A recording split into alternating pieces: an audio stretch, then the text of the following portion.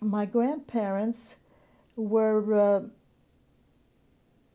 different in the sense that it was a shidduch, and my grandmother was very intellectual, and she read that Tog, and 3 times a week she would force me to sit down and listen to B.Z. Goldberg's column, and he was a sort of Walter Lippmann, you might not know that name, it was way before your time, Walter Lippmann, political analyst.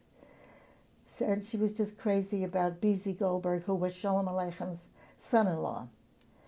So I got the Yiddish intellectual side from her. She had translations of Guy de Maupassant and all sorts of classical writers. And my grandfather was not at all interested in those things because in European society, for one thing, the butcher was considered the lowest when it came to being educated.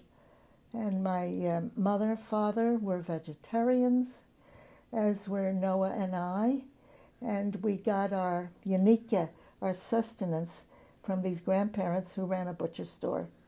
So one end of the table, they were eating meat, and at the other end, we were eating butternuts and avocados. And so on the one hand, my mother and father were filling me with all this. They weren't really communists. They used to call themselves sympathizers. And on the other hand, at the same table, like Friday nights, my grandmother would bench licht and keep a kosher home and get the house ready for Passover.